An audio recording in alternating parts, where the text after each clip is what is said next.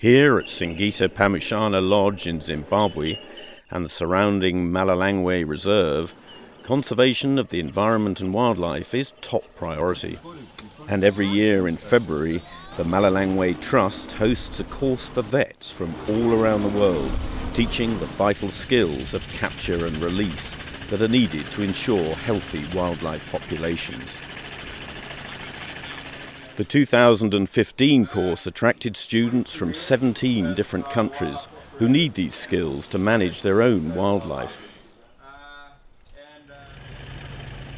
Today, a giraffe is being darted from the air. The students need to know the correct drugs to use and the restraining techniques on the ground that will keep both animals and humans safe. But sedating the giraffe is only part of the equation. Once any necessary procedure has been carried out, the giraffe needs to be helped back onto its feet before it can once again return to the bush.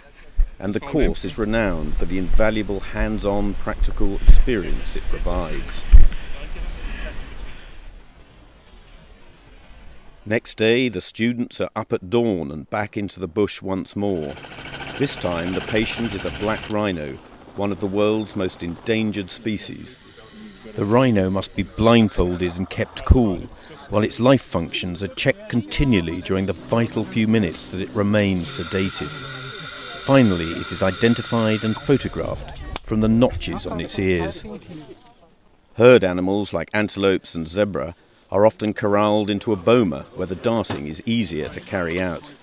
But once again, the key objective is to keep the animals free of stress and to release them back into the wild as soon as possible.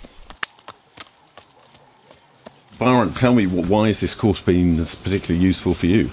Well, when working on an endangered species like snow leopards, it's imperative to have adequate training in these types of skills. I'm a local Zimbabwean, and this course has helped me to appreciate the great beauty of my country and to see the big five all in one place and to see the great potential that it has for the tourism sector.